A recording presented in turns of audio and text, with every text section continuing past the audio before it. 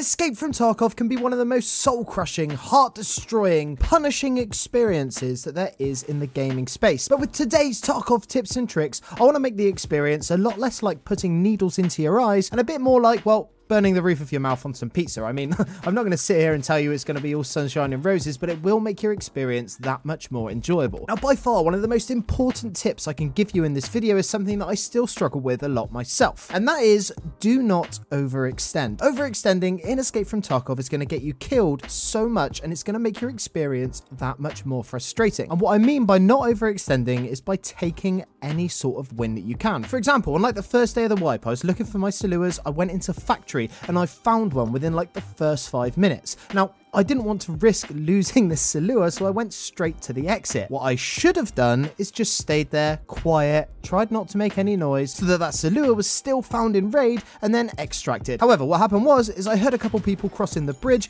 I looked up and tried to take a shot. Now, there's 2 reasons I shouldn't have done this. Number 1, I had an MP5, which isn't the best at that sort of range. And number 2, well, to put it bluntly, I'm completely dog shit, and there was no way in hell I was ever going to hit that shot in the first place, so why did I even bother? So upon realizing my mistake, I ran back to the extract and decided that I needed to just go. And wait for it. Did you hear that?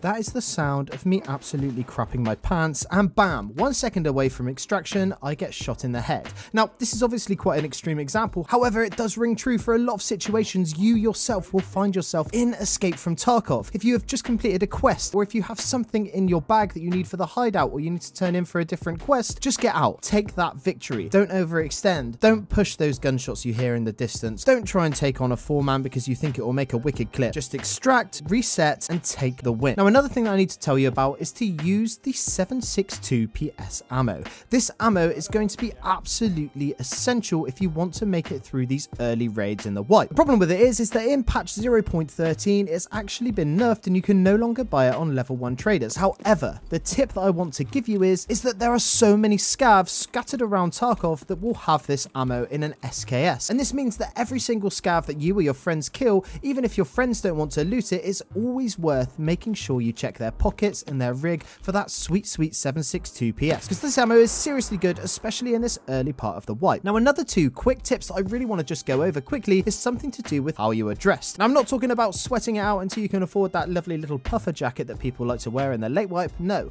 what I'm talking about is a face covering and at least a packer. These 2 things are going to be essential in making sure you don't die in extremely frustrating ways. The reason I'm saying wear like a balaclava or something to cover your face is because your little white mug poking through the trees is going to stick out like a sore thumb. This means that you can easily get headshotted when you don't even know that someone is looking at you. And then the reason I'm saying a packer is because scavs are absolutely deadly little shits, and they will not hesitate in one-shotting you with 7mm buck to your thorax. So at least if you spend that like 20-30k on a packer, you're going to be safe from having those extremely annoying one-shot deaths. And then finally, I have a little bit more of like a specific tip that's going to help you with some early quests. For a lot of these early quests, like delivery from the past, for example, you're going to need a specific key, and these keys can be very, very hard to find if you're just looking through jackets. However, there are a number of barters in Escape from Tarkov that you can use to get these keys early. The most notable being the Tarkov Director's office key that you need for delivery for the past. For this, all you're going to need is 2 squash, 2 ice cream drinks, and 4 crackers, and these will be able to be bartered for the Tarkov Director's office key. This means that you'll be able to get ahead and get this quest done as early as possible, but also this little room can actually be really good for loot if you're passing by whilst you're playing customs. And if you're new to the game and you're just learning customs, this is a really good spot to learn so that you can at least loot like a safe, 3 PCs, a couple jackets, etc. This will get you off to a good start, and 9 times out of 10 when you're looking in these safes, you can find things like flash drives or horses or little valuable trinkets that you can shove up your little butthole, and then at least if you get killed, you're still going to be making a profit when you do eventually get out of the raid. Now, the only issue is with this barter and some other things that you might need earlier on in Escape from Tarkov, like the MP133 from Jaeger 1 for the debut quest from Prapor, is that at the moment there are so many people online trying to utilize these barters or buy these shotguns from Jaeger, etc. So what I'm going to tell you to do is use the EFT-ammo.com trader timers. This will allow you to look through the timers and see when each of these traders are going to reset, which you can have up on your phone or on a second monitor,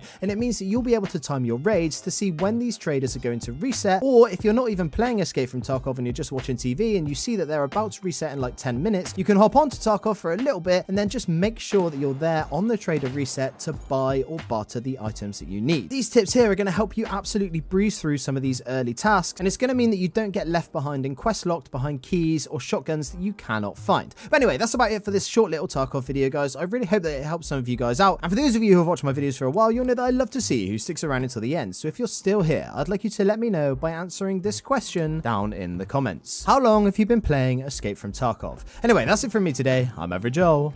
Peace.